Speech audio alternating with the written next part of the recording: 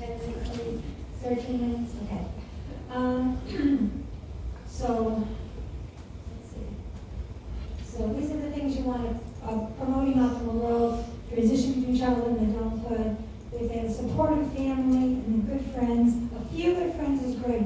You don't have to be the most popular person in the world. Everybody should tell their kids that. In fact, sometimes that's a lousy thing to be, because you can fall from grace so fast, it'll crush you. So it's better to have a few good friends than a whole lot of people popular. And it's a really good idea to play some kind of sports, some kind of activity, even if it's a music group, or even if it's school plays, or whatever, anything, things that can help to get a group of your peers that you really enjoy. Rapid physical, cognitive, social, and emotional maturation, huge. Next to being an infant, it's the biggest growth change and growth, add inches on. One of my kids actually grew to still he was 22. He still grew to 22, he's 6'3". And they kept having him come. We said, we're still going to have him come back to Pete because he hasn't finished growing yet, so we're still having him come back to Pete. So funny. I haven't been working there, that's what else. Okay. But generally defined as the beginning of the onset of puberty and ending with the cessation of body growth between 18 and 20 years when he went above and beyond. I hear an echo. Am I echoing on this thing? Why is it doing that? I don't know. I'll pull it away a little more. Is that better? Okay. All right. So then we got, so then in contrast to the school-age child, which is a steady, slow physical growth, the adolescents is like 1 minute they wear those clothes and they find the next minute the pants are too short and they have to get on shoes, okay? So watch food choices and activity levels to prevent them getting, gaining too much weight, although they do tend to gain weight just before they shoot up, just don't have it be too much, okay? Because then they'll have other health problems that occur. Primary sex characteristics, internal, external organs necessary for reproduction. We've got the secondary sex characteristics are resulting hormonal changes. The secondary sex characteristics are voice change, hair growth, breast enlargement, fat deposits. They play no direct role in reproduction. Okay.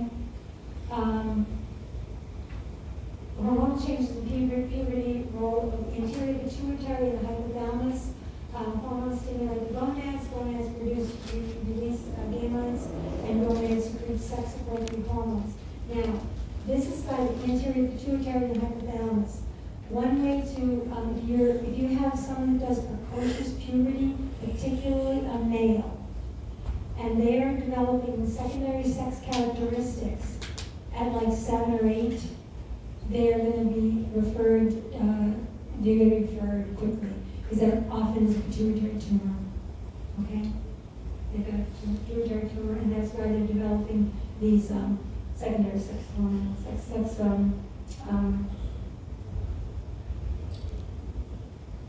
So you want to have them check. Precocious puberties, they basically will have, they'll have pubic hair, or they have the testes and the penis are going to be elongated and enlarged a little bit, and much more different from before. So you want to get that checked right away. And that could be a brain tumor. Sex hormones are secreted by ovaries, testes, and adrenals. Let's see. Internal cortex causes a small amount of secretion before puberty. Maturity of the gonads produces biological changes in puberty. The biological changes. Let me just look for here.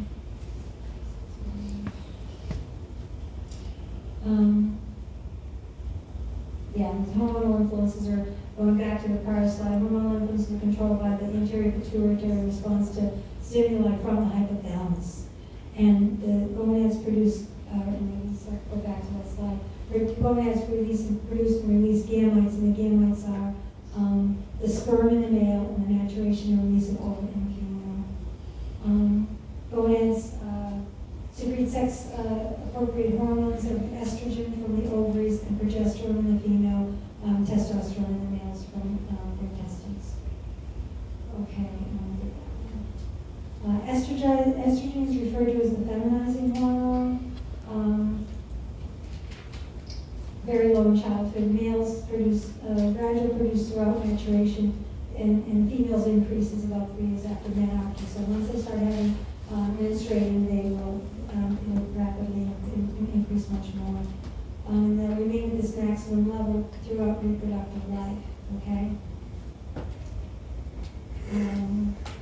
Androgens are the masterizing hormones secreted in small amounts, gradually increasing amounts up to 7 to 9 years, and then rapid increase in both sexes, males and males continue rapid increase until 15 years old, and then they'll have a steady state. Responsible for rapid growth in early teens, and the testes secrete testosterone, and males increase to maximum level of maturity. The Tanner stages, everybody look at the Tanner stages and have a feel for the Tanner stages, okay? What they are. So it shows them Tanner stage 1, 2, 3, 4, 5, okay? So you'll, in the yearly physical, the Tanner stage is documented in every child's yearly physical, even if they're 1. We will put Tanner stage 1.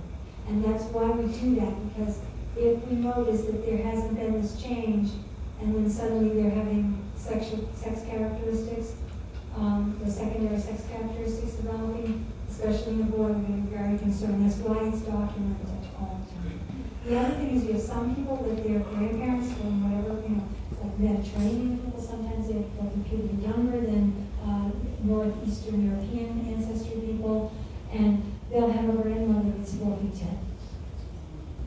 And the grandmother that's 4 feet 10 means, but you used to have a telephone book to drive a block, put on the pedals so they could reach them. Then you want to take a look at that, and you want to maybe stave. There's a way to stave off puberty for a little bit longer with girls to try to have a little bit of length. It's not as dramatic as when they was giving them the growth hormone. So that's something. It's because it's really difficult if you're 4 feet 10 and 4 feet 11. The world is not built for that.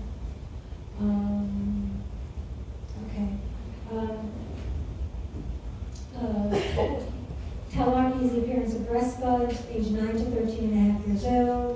Menarche is the growth of pubic hair on the mons pubis 2 to 6 months after telarchy starts, so after the breast buds appear. I used to get people coming in with concern that the child has a lump in their breast, okay? Mothers will come in with their daughters and they'll have a lump in their breast, and what it is it's right underneath the nipple and it feels like a hard button, and that is a breast bud, and that is totally normal. And they come in because they need reassurance of that, because the mother's convinced they have a breast cancer, okay? Used to happen all the time. And the other thing, they come in and they say, my child has a lump here that feels very strange. What is that? And I'm worried that something's wrong. And if everybody feels that, that's right under your sternum, and that's that little point that sticks out, everybody has it. And you want to be very careful when you're doing chest PT that you don't go down there. You stay up on the sternum when you're doing chest compressions in CPR. Because if you snap that off, it can puncture the lung or the heart. So you don't want to do that. They come in because they don't know what that bump is, and it's more common in young children. Okay?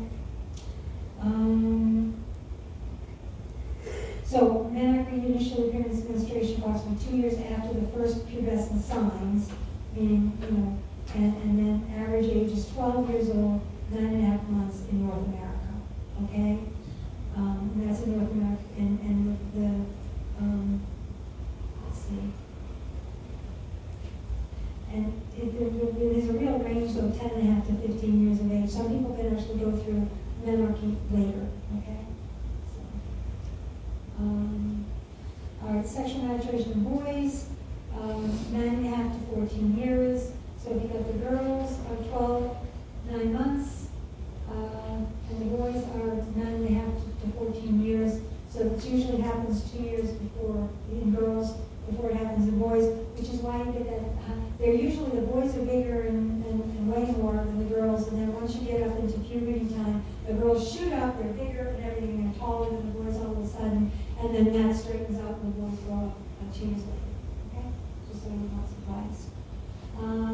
Enlargement, pubic hair growth, voice changes, facial hair starts to grow, and it's so weird. You get a kid that looks like they're 10.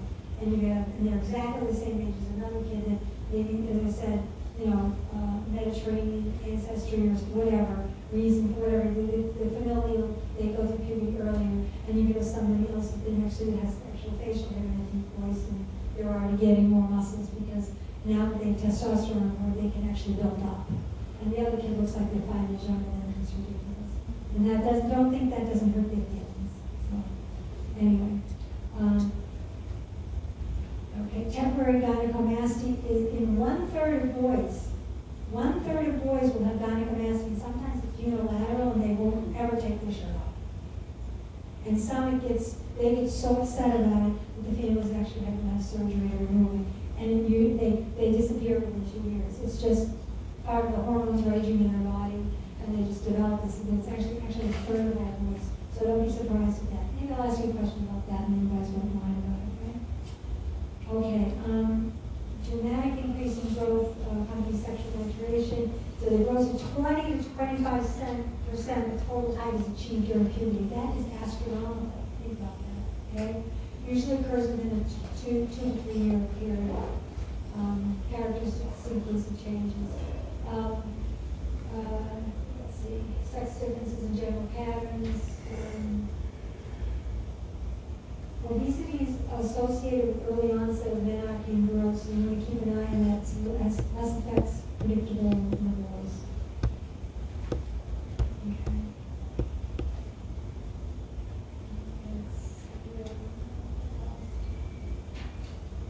Okay, so now psychological changes, size and strength. I had a conversation, I already told you about this. The size and strength of the heart, blood volume and systolic pressure increases, but sometimes they have a big growth spurt before they have that, so they struggle in sports with their respiratory.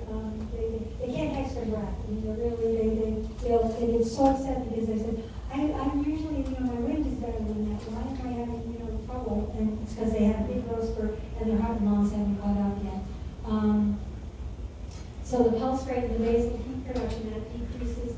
Adult values for all formed elements of blood now. Respiratory volume by capacity increases finally to catch up with the increased bone and muscle growth and increased performance capabilities. And they become more graceful. They're becoming more graceful and more precision-like in their sports, and they become very good at what they do if they've done well with it. Or they just also better at motor skills and everything else too. Psychosocial development, Erickson's your sense of identity.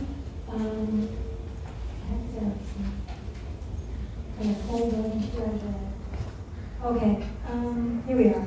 A sense of identity, early adolescence group identify alienation, identity versus alienation. So individual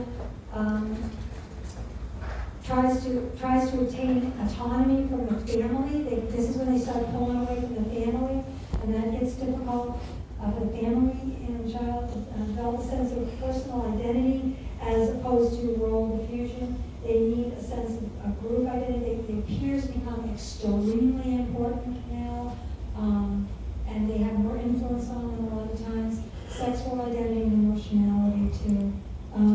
Adolescence is a time for consolidation of the sexual identity. Adolescents vacillate between mature. So one day they'll be like a little kid again, and they'll totally regress. And then the next day they'll be, leave me alone, that type of thing. And the funny thing is before they take another psychological or developmental jump, they sometimes regress a little bit. And the funny thing is I can remember one of my kids was, before he left to go to college, he wanted to read all the baby books again. And then he and the child 3 years younger than him were fighting over which one they were going to have that. And this is weird. But it was just this way of remembering their childhood before they took the hugest leap of their life and moving on. So it was just really funny. Piaget's cognitive development, formal operations period. So when I would say, what in heaven's name does that mean? Piaget's fourth and last stage is the formal operations. And they started getting into abstract thinking. They think beyond the present or what's happening here and now. They're no longer restricted to the real and actual concrete thought. They're actually concerned with the possible now. So, then I have a note for myself. Of course, when they go to college, they totally regress and become 2-year-olds, and it's all about them, right? I need my mind. They regress, they become narcissistic centers of the universe, just like when they were 2 years old. And that was my personal observation that happened with my children. So, anyway. It says they can serve other thoughts and needs, some days. Colbert, this is all your moral development, and that's, you basically provide them with resources so that they can make their own decisions involving moral dilemmas. Challenge the old values. The child is going to now start challenging the old values and search for the new ones that will take their place. And they also understand the concept of justice more and ownership and things like that, and reparation or making amends for the misdeeds they've done, repairing damage for wrong.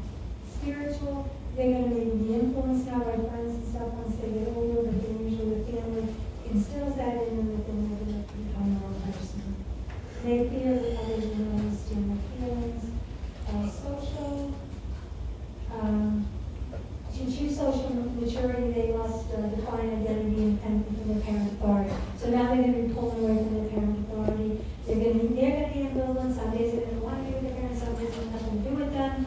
You know, it goes back and forth in like the last year of high school or so. I don't remember seeing any of my children last year of high school either. They were at someone alone anyway. They were either at someone else's house or someone else was at their house with them. So you didn't have that family time that you were used to. And acceptance by peers is extremely important. Okay, so I'm going to make a note. What time is it? Time to go? Okay. So I'm going to make a note here that the social development and relationship with their peers, you can read that one. That's the next slide. No, relationship with their peers. Where's the parents one? Oh, that one. We'll go to that one. Relationship with parents. I'll draw a line. There are no questions after this, right? That's slide, I got slide 95, but that's, I don't know why. Slide 20. No questions. Whoa. After slide number 95, yeah. Yeah, great. Yeah. After this slide.